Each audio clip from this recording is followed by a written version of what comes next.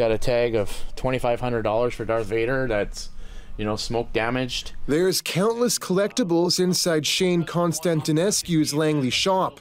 Water and smoke flooded into the store as fire crews battled a next-door blaze on Saturday. By the time I got down here, it was fully engulfed, and they had like 6 pumper trucks on it, and at that point I thought we were losing everything. The fire tore through a building which housed a Mexican restaurant, a physiotherapy clinic, and office spaces.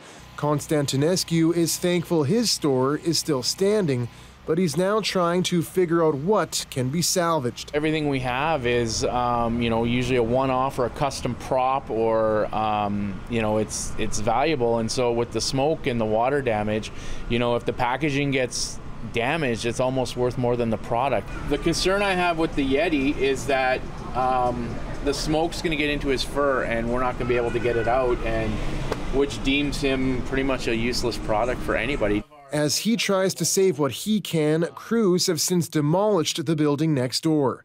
The owners of the now destroyed Viva Mexico restaurant didn't respond to requests for an interview, but in social media posts said they're going through a very difficult time and vowed to come back stronger. The restaurant among a handful of popular Latin American businesses on this stretch of downtown. A lot of the businesses are started by newcomers, and we've seen over time that where maybe traditionally people would have come to Burnaby or even Surrey, they're moving to Langley. But many of the buildings on this historic street are decades old and not up to current fire codes.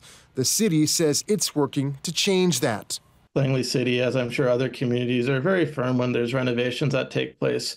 We do require sprinklers and other systems we put in. The cause of the fire is still under investigation. Jon Hernandez, CBC News, Langley.